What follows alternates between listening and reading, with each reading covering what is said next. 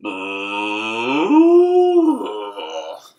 everyone, it's Jack the Yeti here, and I'm coming at you with a video today on how to set up alerts and events for your live broadcast using the Streamlabs service.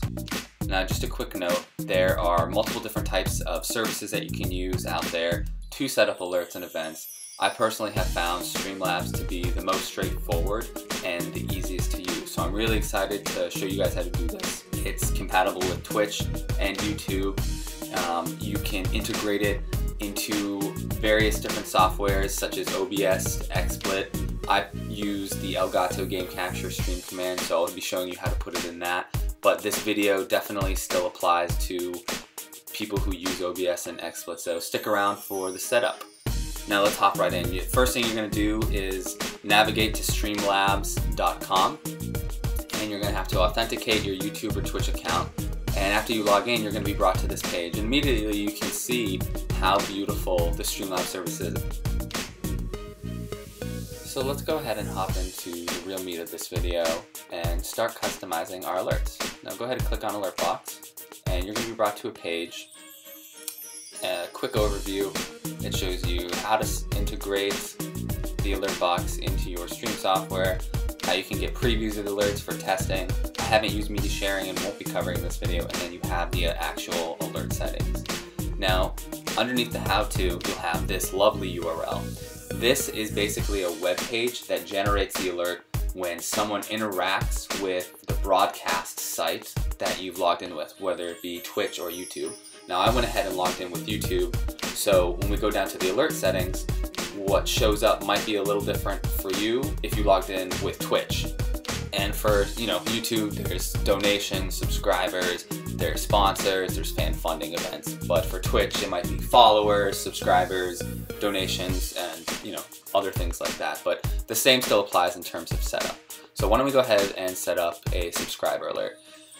First things first, if you want an alert, you gotta enable it. If you don't want it, you can hit disable, then it won't show up if you don't want that kind of alert. You're limited to 3 basic layouts, where you can have an image on top of text, text overlaid on top of the image, or an image beside the text. Now, they also do some alert animations where you see them slide in and out, bounce up and down, things like that. They have a pretty good selection, so you're not limited to just a few. And a quick note here, if you pick one type of animation like sliding up, you do not have to pick, slide down. You can do sliding up and bounce out, things like that. So you can really customize it to what you want and tailor it to your audience, whatever you think looks good, which I think is really cool. And it's super easy to do here. The next thing is to actually write the message that you want to show up on your alert. For me, I have the person's name, became a Yeti. So if George subscribed to me, it would show up on the stream, George became a Yeti. The next bit is a text animation. If you want to add one more step of pizzazz, you can add a text animation. Make the word wiggle, make it wobble, make it bounce a little bit when it comes up, whatever you guys think looks good. This next section is really where you can drive home the customization.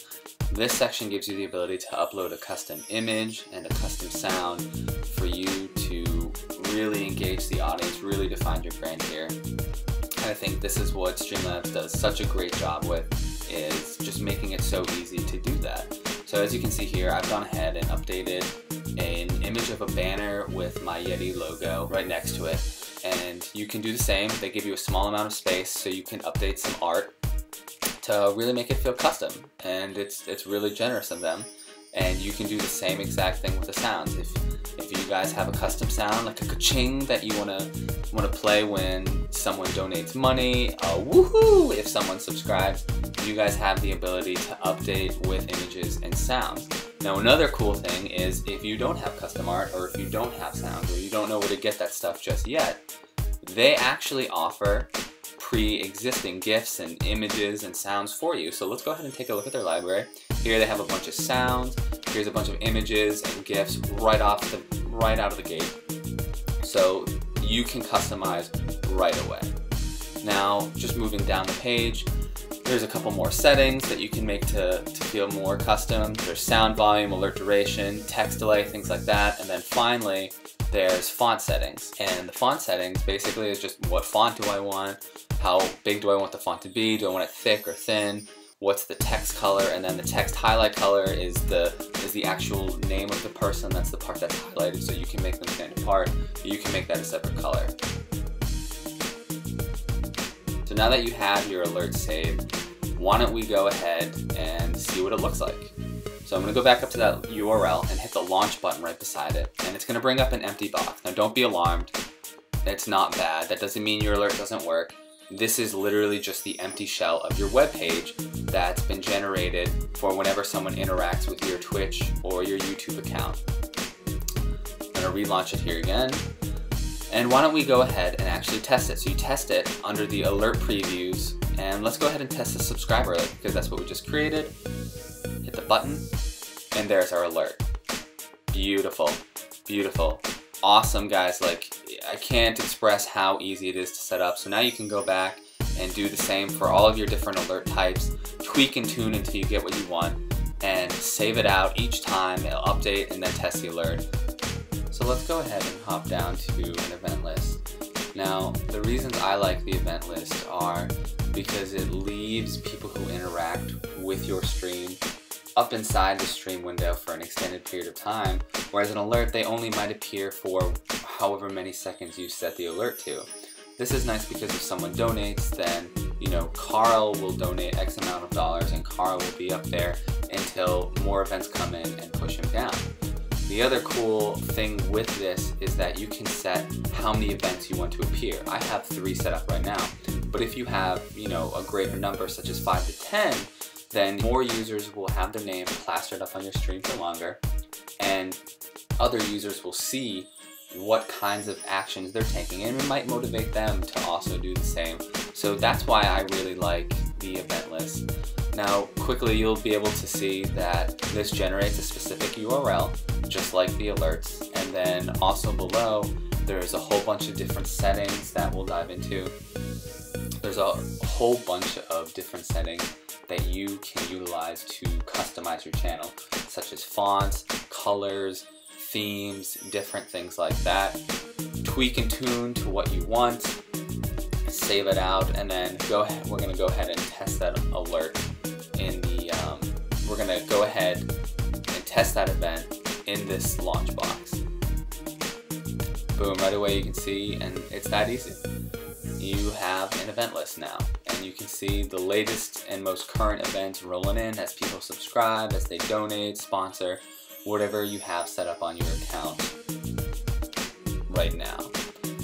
So guys, that's it for the Streamlabs portion. If you guys thought this was helpful, please leave this video a like. We're going to keep on going, and I'm going to show you how to integrate it into the Elgato Game Capture stream command software. If you folks are using things like OBS or Xplit, feel free to stick around. The directions won't be exactly the same, as I know the softwares are very different. I won't be covering it, how to integrate specifically, but I do know that adding a web page or a URL is somewhat similar, so if you guys want to stick around and view that, that would be awesome. So as you can see, I have the Elgato Game Capture stream command software set up. You can see I have my different scenes with my webcam, my donation goal, and I have my event list and my current sub goal set up all right there. So to edit this scene and to add the new alerts that I just created, I'm going to go ahead and I'm going to hit the edit scenes button on the bottom right there, right below where you see the window preview. And I'm going to, there we go, we're going to click on that, and we're going to hit the plus button and add a web URL. Now go back to Streamlabs and copy the URL for your event list or your sub alert, your alert box. Copy that, paste it into the web page and hit add. And then hit save scenes, and you'll see there's the new event list that we had just created. Now you're seeing 2 here because I just added a new one for the purpose of this video. Guys, if you thought this video was helpful, please leave me a like. If you guys have any questions, please put them down in the comments below. Thank you for watching, and as always, YetiTribe, love you guys. Boo!